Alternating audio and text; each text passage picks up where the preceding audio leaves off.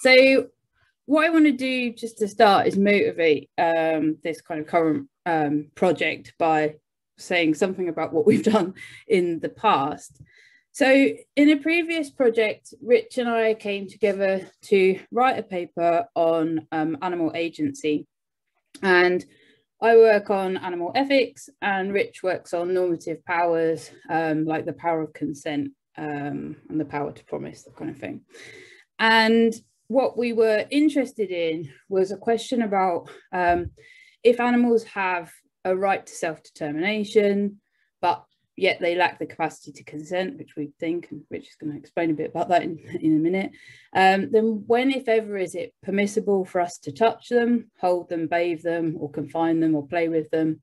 So if they're unable to essentially give us normative permission to engage with them in these kind of ways which would otherwise be rights violating, given that they have a right to self-determination, then yeah, like how can we engage with them? And I guess that we started with the intuition that many of these interactions and activities don't look like they're obviously wrongful. So the position that we wanted to develop was one that wasn't abolitionist. So we thought that there is space to have kind of morally decent interactions between humans and other animals that are respectful of their rights to self-determination, even though they're not able to kind of give us permission in the form of consent, and that this would open the door to allowing us to have just interspecies relations with other animals. So in the future, you could have something like the Donaldson and Kimlicka view of a just interspecies society, in which humans and animals live together. So we specifically wanted to kind of reject the abolitionist picture, which basically argues that that's not really going to be possible.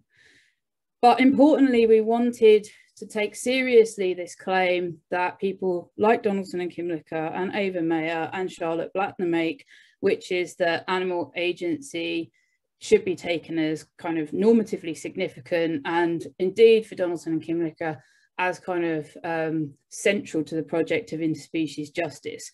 So our position is not merely welfarist. It's not just about how animals experience their interactions with us, but rather about their agency. And so what we did was we developed an account of how kind of special interspecies relationships, which involve touching and holding and confining and those kind of things, are going to be compatible with the demands of justice, and in particular animals' right to self-determination. And so we offer an account of animal assent and dissent as a way of kind of getting around this problem or puzzle as we saw it. So the current project is really about thinking through what the limits of our account are, and thinking about whether actually assent has the normatively transformative power that we suggested it did in the original paper.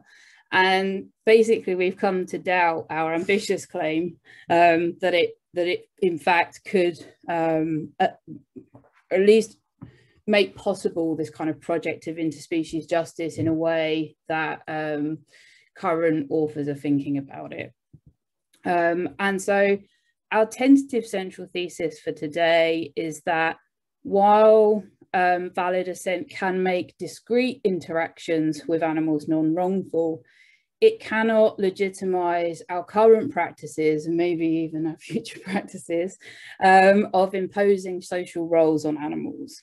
So yeah, so basically we just think that this is something that we really massively overlooked in the original paper, and now in this paper what we're doing is kind of problematizing the account that we gave. So what we're going to do is first Rich is going to explain to you briefly what we said in the original paper, so that you know what's going on, and because he's got a better memory than I have, and then we're going to look at the limits of the account through two examples, so companionship and labour, and if we have time we're going to look at two objections. Okay, so yeah, I have the fun job of remembering what it is that we said in the paper. That now seems a long time ago, but anyway, here we go. So as Angie said, we start in the paper by arguing that non-human animals do sometimes have rights to self-determination. Now, the central idea here is that in saying that an agent has a right to self-determination is to say that they have a right that their will is recognized as authoritative within a certain domain of action. So I'm going to say a bit more about that in a minute, but the intuitive idea is that, for example, I have rights to self-determination over my body, and so it means that other people can't use or interfere with my body against my will, essentially. My will is decisive in determining whether they are able to touch me. Why do we think that non-human animals at least sometimes have rights to self-determination as well as other kinds of rights? Well, I mean, the central idea is that, like us, non-human animals have significant agential capacities. So they have preferences and goals, they have an understanding of their environment, and they navigate their environment in order to satisfy their preferences and goals. And in virtue of having these kind of capacities, which of course vary significantly across the animal kingdom, but just take that as read sort of throughout the talk. But in virtue of having these kind of agential capacities, they ground interest in being able to exert control over the contents of one's lived experience. So in the paper, we talk about the fact that we think this is for both instrumental and non-instrumental reasons. I'm not going to get into that now, just sort of in the interest of time, but the overarching idea is there's something important for agents or agents of a certain kind of complexity who understand and navigate the world in order to satisfy their preferences in being able to exert control over their environment and themselves, basically. So this is all supposed to motivate the thought that they have these non-human animals sometimes have these significant interests in having this kind of control. And we say more specifically that these interests are sufficient to ground rights to self-determination when the interests in question are sufficient to ground duties in others. So here we're kind of relying on a general interest theory of moral rights. And furthermore, that they're sufficiently competent decision maker within a particular sphere of action or a particular sphere of life, or regarding a particular interaction. So let me just say a little bit more about this idea of normative authority, or the authoritativeness of someone's will in relation to a right to self-determination. So what's important here is the idea that when an agent's will is normatively authoritative, the communication of their will is essentially, or normally at least, decisive in determining what other people ought to do. It's not, as we say here,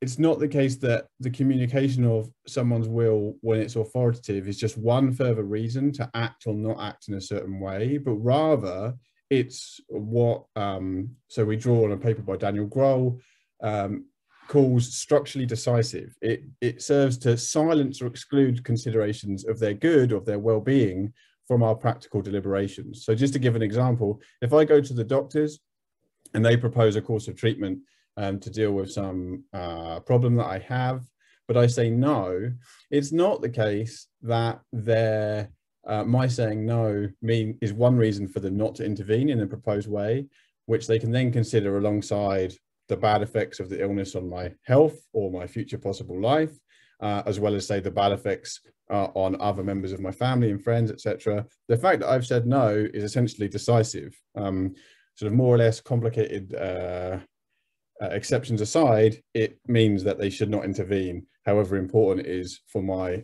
health that they do so. So we think that animals sometimes have these kinds of rights to self-determination, but as I mentioned a minute ago, it's important that they be competent, or competency is a condition of their having these rights. And an important feature of our account, or something that we think at least is important, is that you don't need to think that, you can think that different animals have these rights in more or less extensive ways or more or less extensive cases. So this will vary significantly animal to animal, as it does in the human case. But in saying that animals sometimes have rights to self-determination, we're not necessarily claiming they're always going to be competent decision makers with regard to all things, and that we couldn't, for that reason, justifiably intervene. You know, for example, to take them to the vet when they have a horrible gash on their neck, which they don't understand will potentially be life-threatening for them, or something along those lines. Although it's complicated, but anyway, I'll leave it at that for present purposes. Okay, so that's a rough account of our argument for this idea that they have rights to self-determination. But then there seems to be a problem, and the problem is that for humans, when they have rights to self-determination, they usually exercise those rights or navigate the fact that they have those rights and that other people have those rights by giving or acquiring consent. And we don't think, or at least I eventually convinced Angie to think, that non-human animals, at least on certain empirical assumptions, lack the normative power of consent as it's normally understood and thought about by theorists of consent and others, by philosophers and legal theorists who think about normative powers. So why is that? Well, because to give consent is to intend to give someone permission. It's so that it requires having an understanding of the fact that you have rights and that you might waive those rights by communicating someone the intention of waiving that right.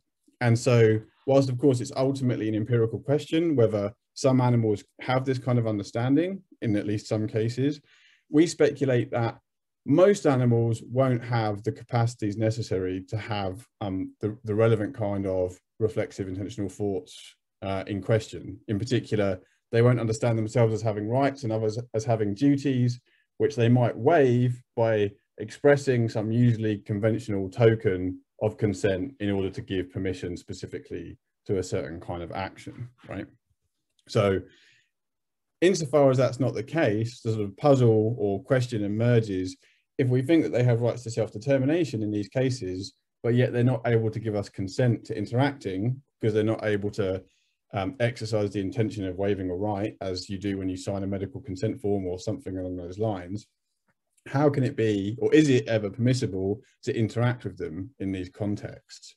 And our suggestion was that it can still be permissible in some cases. So we can recognize they have these rights to self-determination whilst lacking a power of consent, but think it's permissible to interact because their will can be made manifest through what we called assent and dissent. And in essence, assent is the willful affirmation of some activity, and dissent is the willful refusal or rejection of some activity. So if an animal lies happily while being stroked, or seems to be enjoying it, or whilst going in the bath, etc., then this is at least plausibly read as an act of willful affirmation, which can make the interaction permissible. Of course, as with consent, the assent in question needs to be sort of voluntary, and it needs to involve a sufficient degree of understanding, and specifying exactly what those conditions require is, as with consent, kind of complicated, but let's just take those as read. And dissent involves a willful refusal to affirm some interaction. So, for example, running away, hiding, maybe barking angrily, a refusal to go along with something, etc. These could all be signs of dissent. And again, reading assent or dissent in any particular context with regard to any particular interaction is going to be difficult, and it's going to depend upon the context what we think should count. The higher the stakes, the more you're going to need willful affirmation as opposed to, say, like passive acceptance. But all of these things can sort of feature in a full account of when assent and dissent can stand in as the willful affirmation or rejection of an interaction to potentially make it permissible, compatible with rights to self-determination. Okay, good. So that's just a really rough summary of the view that we're still committed to. So I think that what we've come to think is that our account we were really focused on interpersonal relationships, typically between human and non-human animal companions, And also, if we're really upfront about this, we had one particular individual in mind, and it was essentially a stray cat who had moved in with us. So it was a particular kind of relationship between humans and another animal, where the other animal chose to be with you, and then you had to kind of negotiate the terms of that relationship. And so we were thinking really in that context. And so we were trying to think through when we were engaging with this cat, you know, what can we do with him, to him, like what is kind of permissible and not wrongful. And so this account of valid assent was an attempt to like, yeah, to kind of capture our intuition that there wasn't anything sort of obviously wrongful about the way that we were interacting with him in that case. However, we have now come to worry about the narrow focus of the paper and our kind of focus on that particular case, and the case of interpersonal relationships or interactions within interpersonal relationships. We had a footnote in the paper which was scrapped, but now we've come to think is actually more important, and it touches on something that Cedric was just saying in the previous paper. So we had this footnote about the possibility of valid non-human animal assent and dissent in the context of medical research. And what we suggested was that it might be possible for individual researchers to obtain assent from non-human animal participants, and obviously to kind of respect their dissent as well. And so we kind of saw this in the previous talk. You can imagine somebody anesthetizing an animal in a way that seems to be far more respectful of their agency. And we can imagine different, similar things like taking temperature or taking blood samples or whatever it might be. There can be varying degrees of respect for the animal's agency. And so what we were thinking at the time was that, yeah, I mean, maybe in those particular instances, there's nothing sort of obviously wrongful about that interaction between the researcher and the animal. And it seemed right to think that a researcher who didn't care about the animal's agency and who disregarded their dissent would be doing something like morally wrong or morally worse, right? But it was important in this footnote that we said that even though it might be possible for a non-human animal to assent to a particular procedure, that assent could not render the research program itself permissible, right? Because the animal in question could not understand or would not be able to understand the procedure, the overall program of research that they were a part, right? So they couldn't assent to that. So they might be able to assent to the one-off interactions and kind of procedures within the overall kind of framework or program of research in which they found themselves, but they couldn't consent to being there in the first, assent to being there in the first place, sorry. So that was the footnote that was scrapped, but now we've come to think that this might be just a more general problem, that actually when we were, thinking about interpersonal human-animal relationships, actually, maybe something like that is more common, that when we interact with our companion animals, those interactions might be non-wrongful because assent is sought and given and dissent is respected, but that doesn't tell you anything about the permissibility of the overall relationship, right? It doesn't tell you anything about the relationship, the practice, or the institution in which the animal and the human interaction is taking place. And so what we now think, and what we're going to sort of suggest with these two examples, is that actually valid assent to interpersonal interaction just cannot legitimize the imposition of social roles on animals. And the main kind of reason for this is because assent does depend on information and competence. And in most of the cases of social roles like companionship or labour, which are the two cases that we're going to discuss, animals do not have the competence, in some cases, or the information in others, to really give assent to taking on those kind of social roles. But we'll say more about that now. Yeah, good. So this is the first time that we've, in thinking about this, decided to try and articulate it in terms of social roles. So that's a bit of an experiment. We'll see how that goes. But partly it's because I think that we think it's perhaps a useful way of getting at something which is a dispute between the kind of view that we think we hold. So people and other people who are sort of in this project of thinking that it's really important to respect non-human animal agency, to recognize rights to self-determination, but are perhaps more optimistic about the kinds of interaction or engagement that we can have with them whilst respecting those rights. So perhaps that will come out as we go through. So a rough characterization of social roles, I've said, I mean, so in some of the sort of human focused literature, you get slightly more narrow definitions, you know, institutional constellations of rights and duties or something like that. That maybe seems unnecessarily narrow. But so I'm saying here, or we're saying, that social roles involve a pattern of activities, behaviors, responsibilities, and expectations within stable environments on an ongoing basis. So just as some general examples, you might think of being a housemate or cohabiting with people as being a kind of social role. So we might come together because we live in London and it's crazily expensive and we need to share a house with other people. So we might decide, you know, that we'll each have a room in the house, we'll owe our monthly rent, we'll have to share chores and so on and so forth. We have an understanding of what's required of us, of where we'll be, of what other people can expect of us and so forth.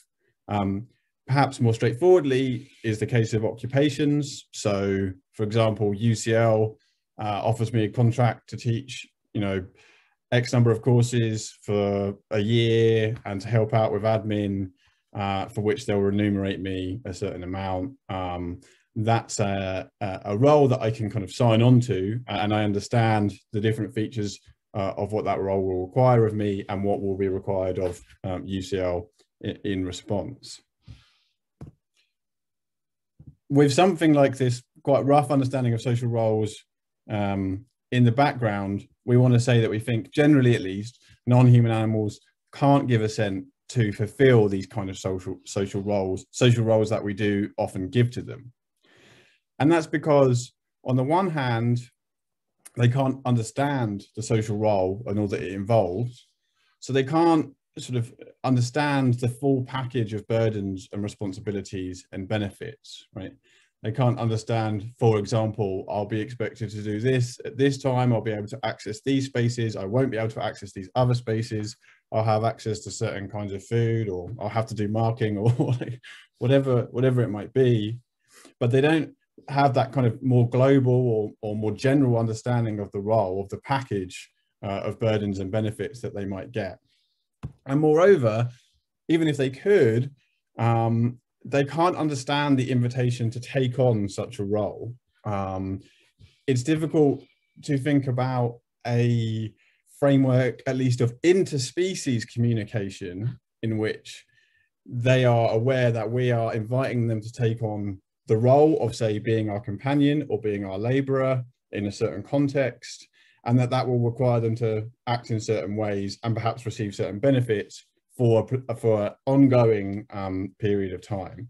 So let's look at these two examples in a little bit more detail. So, for example, if I go to the local shelter, I'm hoping to find a new companion dog to live with me. When I sort of meet them, they might be happy or they might not, but assuming they're happy and enjoying my company, they don't understand this sort of positive action and activity with me as being anything like assenting to becoming my companion, where this involves coming to live in my house with the other people and animals perhaps that live there, and then having access to certain foods, being fed at certain times, exercising at certain times that fit in with my schedule. I mean, and all this, even if I try to be responsive to their preferences on a day-to-day basis. So even if I'm kind of consistently going to try and get their assent and respect their dissent to the interactions I have with them, at the beginning of this process, they didn't understand themselves as assenting to come and live with me, and to fulfilling that role of my companion. And this is sort of especially important, perhaps, if we think about the importance of agency and self-determination, at least in present conditions, because there's no real opportunity to leave or exit the relationship. There's no real possibility of dissenting to being a companion, especially when that relationship, well, not especially, for either before it's begun and when it's begun. And so it seems that like valid assent to the relationship is not really possible. Now, that's not to say necessarily that there's no justification for adopting the dog in the shelter and having them live with you and doing your best to respect their agency whilst they do live with you. It's only to say that assent cannot serve as a justification for this kind of interaction, for companionship. And so we need another sort of story about why it's justified, and again, why it's justified given rights to self-determination and the importance of agency interests. In the case of companionship, I think unlike the case of labour, which Angie will talk about in just a second, we do think that there is perhaps some possibility for a more promising alternative to the kind of mode or model of companionship that currently exists. So this is BW, who lived with us for some period of time when we lived in Montreal. And the thought roughly, though, is that, you know, perhaps non-human animals can choose to live with us for longer or shorter periods. What's important is that in engaging in sort of individual acts of assent, deciding to come in the house, leave the house, eat food that's presented to them, sleep on the bed, etc., they're at no point sort of choosing to become our companion in the fuller or thicker sense, where that means accepting some kind of package of responsibilities and expectations, or some significant limitation on their freedom, such that, you know, we won't let them go out, or that we'll move them to a new environment or something along those lines. But they can choose the more everyday interactions of coming into their house and leaving the house. And that might mean we spend a lot of time with them. And so there's a kind of companionship, and a valuable kind of companionship that might arise, but it happens in quite a different way. Importantly, though, I think we think that in order for the kind of cases of the instances of assent to do the work, or to fully do the work in justifying this kind of model, you would need significant restructuring of the social environment in order to enable the agency of companion animals so that they have more genuine choice about where they are and what they do. So, of course, you know, in present conditions, it's just not possible for many domesticated animals to leave the house, or to leave and to go far, to go to other places, to be guaranteed security, or to guaranteed access to food and shelter, etc. I think we think that these things would at least need to change in order to have a model of companionship that's compatible with the kind of agency interests of animals. Over to you. Okay, so very quickly, the second case of animal labour. So what we want to suggest is that non-human animals cannot understand occupational roles that we give to them. And so just to take one example, we think that therapy dogs cannot understand what it means to be a therapy dog, right? To take on the role of therapy dog and all that may entail. And this is important because, again, and this is the point that we're trying to stress, when they don't have a sufficient understanding, right, to be able to give valid assent to being a therapy dog, because again, they just don't know what that means. And so they wouldn't know, for example, that they were going to be required to be on a leash all day, or that they were going to be required to be placed in the laps of other people, or touched on sensitive parts of their body, or that they might be required to not bark and not go to the toilet and not eat anything, or in fact, they might be required to bark and be positive and greet clients happily, right? So there's a lot of things that go into an occupational role that it seems implausible to us to suggest that an animal could understand in advance of taking on that role, which would undermine the possibility of them giving valid consent to such roles. here's a bunch of further thoughts on this that are a bit disorganized, but I guess that we also think that occupations require training. So whilst it's true that, as in all of the other cases that we've discussed, that animals might be able to assent to discrete activities and interactions, they can't assent to the process of being trained for some role. So again, it's this worry about what they would need to know in advance to know that they were okay with being trained to perform a certain role. And this kind of relates to a further point, which is that the training and conditioning itself, we worry threatens the possibility of valid assent in the future. And that's because you might be concerned that training, conditioning and habituation might lead to maladapted preferences, where it's not really, you know, the willful affirmation of the animal to a particular activity or interaction is really a product of the training and conditioning that they've been through, rather than what they genuinely want. And I think that Cedric mentioned earlier, one of the chimpanzees who was drawing, right, didn't want to do it, but after a little bit of encouragement, we can get her to do it, and then maybe she's got a preference for it. It's that kind of thing that I guess that we're a little bit worried about in terms of like really fully realizing the agency interests of non-human animals.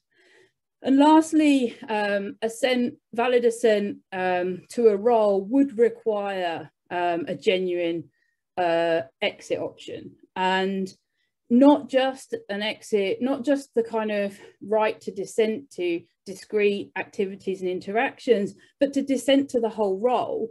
And I think that we worry that actually it's not really possible to give animals the ability to exit a role, because they don't know that they're under such a role, right? That they have such a role. So whilst they might dissent to particular activities within that domain, they won't, they won't be rejecting the whole role. Of course, if an animal rejects all of the activities that constitute the role, that will, that will indicate that they don't want to do that particular kind of thing. But it's not them rejecting the role, it's them rejecting each discrete activity or interaction. Okay, so the upshot of all of that, and I guess we might have to finish. Yeah. So the upshot of all of that is that assent can make discrete interactions permissible, but we don't think that it can serve to legitimate the social roles that we impose on animals. And the imposition of social roles on animals may be permissible, right? So we're not saying that they can't be justified by other means, but what we are saying is that they can't be justified by the appeal to assent. And so when we're thinking about what alternative justifications there might be for imposing these social roles on animals, then we think that any alternative story that's given is going to need to be compatible with non-human animals' rights to self-determination. And if it does impinge on those rights, then there needs to be, you know, a full justification for that kind of infringement. Yeah, let's really leave it there in the interest of time. So we didn't get to the objections, but probably you'll have loads, so we can talk about them.